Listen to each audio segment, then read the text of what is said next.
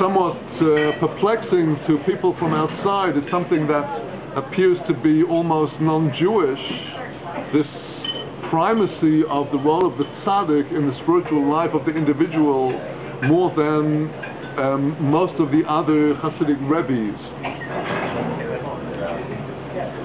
And I want to emphasize this because I want to say, without quite saying it, that Reb Nachman surely understood his own role in the unfolding of Mashiach in the world. Reb Nachman constantly talks about the true tzaddik, the level of Moshe. Well, now, one time somebody came to Reb Nachman's student, Reb Nachman, and he said to him, "So, who is the true tzaddik?"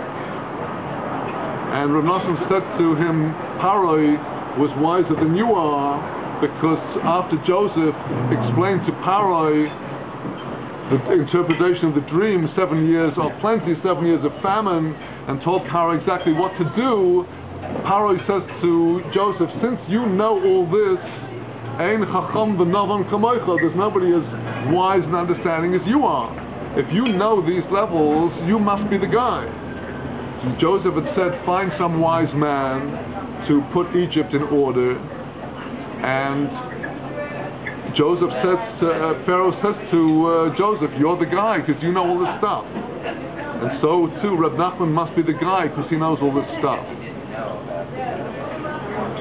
Well, now Reb Nachman was living at a time of revolution in the whole world. His lifetime spanned the American Declaration of Independence in 1772. That was the year that he was born. His lifetime included the Roman Declaration of Independence for given ignorant Britisher from 76.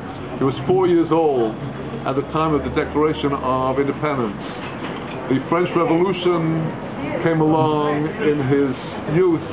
He was in Israel when Napoleon was campaigning in Israel.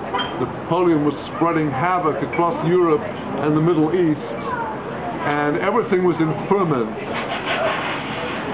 In the years of Reb Nachman's life, from the year 1772, when he was born, until the year 1795, when he was, 23, the entire Jewry of what became known as the Jewish Pale of Settlement changed hands from the Kingdom of Poland to the Empire of Russia.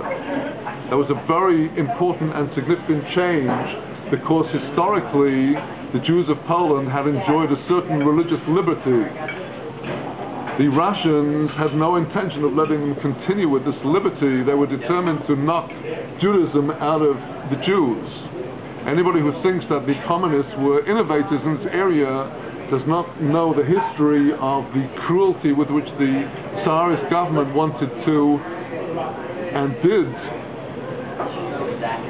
recruit by force Jewish boys 7, 8, 9 years old to the army for stints of 25 years of army service among non-Jewish soldiers of the coarsest, lowest type. The Russians introduced forcible secular education for Jews. They wanted to force the Jews to abandon their ancestral costumes, their ancestral appearance, to shave off their beards, to cut off their payas, to take off their kaparas, to wear the clothes of 19th century Europe, to speak the languages of 19th century Europe, German, Russian, French, but not Yiddish and not Hebrew. And this enormous cultural assault on the Jews was going on in Rabbi Nachman's lifetime. He was deeply involved in this, and he clearly saw that the world was going through absolute storm winds of change. Those of you who are familiar with Reb Nachman's story of the prayer leader, the 12th of the 13 stories, know that the storm wind just blows up the whole world, throws everything in confusion, and this seems on one level to be a metaphor for the storm wind that was blowing across the world and bringing the Jews from their ancestral religion to atheism, to skepticism, to European philosophy, Greek philosophy, later philosophy, to nihilism, to what led to assimilation, to Bolshevism, to communism, to Freudianism, to all the isms of the 20th century, and to the dire situation we find today when compared with the early 1800s, when the majority of Jews were Shomer Torah and mitzvahs, and a tiny minority were making their journeys to assimilation. Today it's completely flipped over, and the true Shomer Torah, according to Shulchan Aruch of Shabbos and the other mitzvahs, are a tiny minority, and other groups have taken over. And Rav Nachman surely, in the Torahs he gave, which were not only for those who were present, but for those who were to come, the generations who were to come, clearly saw his messianic mission and the messianic mission of his Torah. Which story, just allude to him, I didn't hear you. Which story from Rabbi Nachman deals with the world we're in? The prayer leader, the 12th story, the prayer leader. So now, very important to the subject of tonight's talk is what happened in the year 1805, over a year before the narrative about the Megillat Starim, the secret scroll, begins. In the year 1805, Reb Nachman had his first boy child, Shlomo Ephraim. The Rebbe already had some daughters, but he had no son, and it's clear from all the accounts we have of his life that the Rebbe was absolutely certain and convinced that his son was going to come and complete the redemption.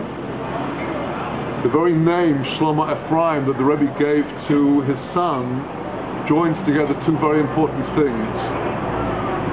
Shlomo HaMelech not only built the Beis HaMikdash, of course, but was also from the tribe of Judah, the son of David HaMelech, and the king of all Israel before the horrendous split of the 10 tribes from Judah.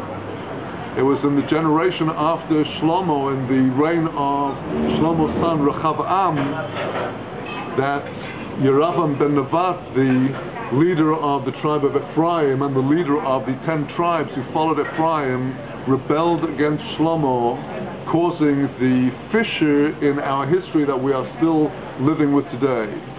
The assimilation that we have today of identifying Jews who a few generations were Jewish and are now scarcely identified at all is small change compared with the loss of the 10 tribes who have become assimilated with the nations of the world to the point that nobody knows where they are. Maybe today this is changing. There are many who say they are members of the 10 tribes in Africa, in Asia, in India, in Pakistan, in South America, in North America.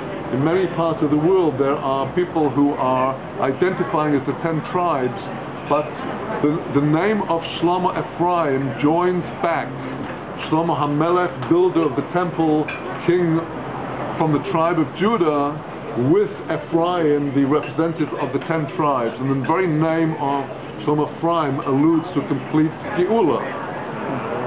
And the Rebbe spoke in the highest terms about this son that was born to him. And in the early summer of the year 806, the baby died. And this sent the Rebbe into the depths of grief, of brokenheartedness. And in the summer that followed, it's clear that the Rebbe knew that he had to make a complete reversal of his pathway. It was in the summer of that year, in the year 1806, that the Rebbe began telling his stories. When he started with his long stories, the 13 stories, he started off in that year 1806 with the Lost Princess. He said, I tried to teach you Torah, it hasn't worked, now I have to take you on a completely new